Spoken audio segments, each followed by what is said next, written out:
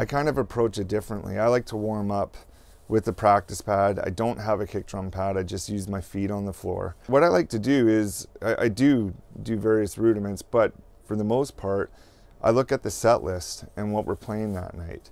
I look at the most difficult parts of the song that we're going to be playing, and I practice on my practice pad, get my muscle memory up, get the speed up. I practice it slow, I practice it fast, because all the tempos vary. A good example is we have a song called Juular, which is played very often in the set. And it's a good warm-up for me just because it involves my feet and whatnot, involves my hands at the same time. And all it is a triplet. And it's a very simple triplet to play. The key about it, though, is making sure that you don't lose your place in it, because if you do, it sounds like a train wreck. And that's not what you want. So instead of just blistering through a bunch of random rudiments, what I like to do is I'll usually start with that, and very basic, going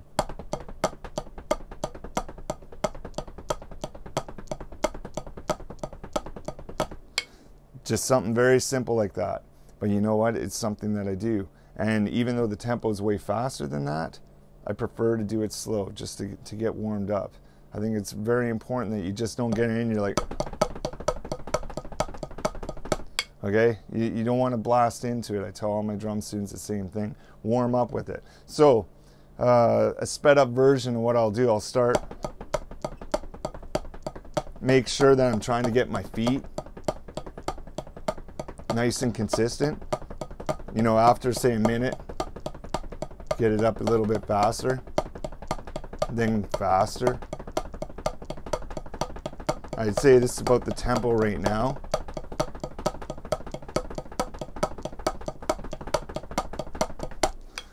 And that's what I do for that, to start every night, because on this tour cycle, we're playing that song. Another thing I like to do, take fills. An example is a song, Planet of the Apes. There's a fill in there where all I do is go, okay? It's a pretty simple thing to do, but I do it a lot in that song and a couple other songs with variations, leading with my right, leading with my left. So again, very slow speed. Everything I do, I start slow.